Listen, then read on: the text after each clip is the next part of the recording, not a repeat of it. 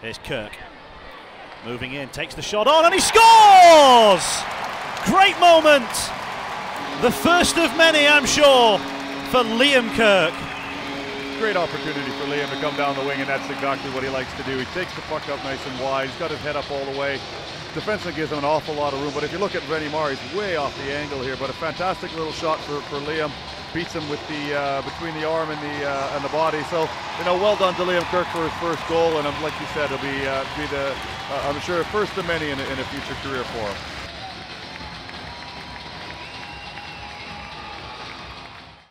16-year-old kid ends up, you know, local lad, Maltby lad, ends up getting his first ever professional goal at the elite league level, and I'm thrilled for him. You could see the bench were absolutely thrilled for him. The fans went absolutely ballistic when he went in, and for his mum and dad, David, I know they were, you know, I think they came to the very first game, or they were at the very first season. They followed, you know, us around, home and away, up until their boys were junior players, and then took them all around the country. So they've invested a lot of time and effort into to get the likes of Liam to the level he is, for us to take a look at him and give him his first professional contract. So I bet they're as happy as we are, and thrilled with the outcome.